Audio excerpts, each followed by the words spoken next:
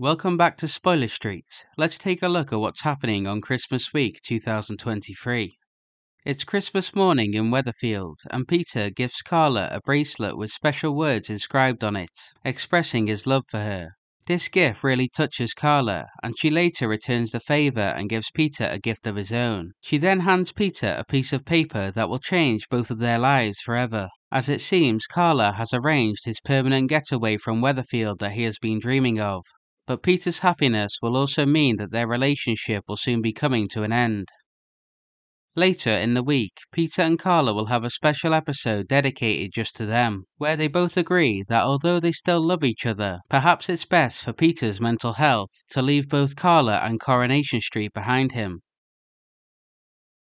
Ed has a depressing Christmas morning with his family, as most of the gifts were stolen from under the tree by Tony after Ed refused to pay him for the labouring work.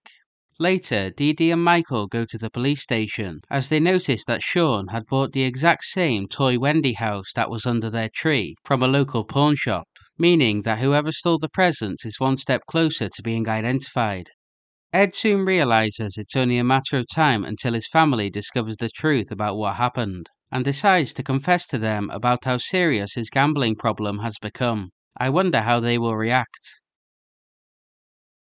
Despite hoping for a magical Christmas with his granddaughter Eliza, Stu starts to realize how depressed and withdrawn she seems over the absence of her father. Stu recently offered 10 grand to her father Dom to leave her life for good so that him and Yasmin can look after her properly. But after seeing how upset Eliza is, Stu begins to realize he has made a huge mistake by sending Dom away.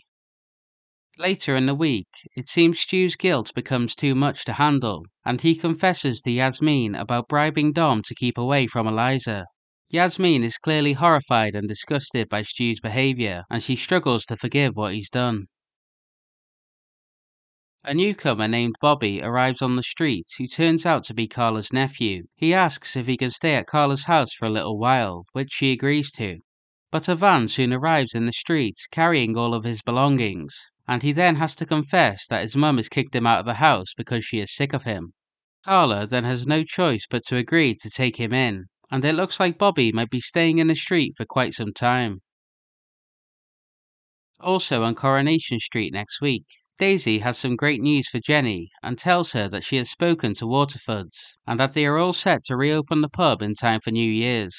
So it looks like the residents of Weatherfield will soon be gathering at the Rovers' return once again.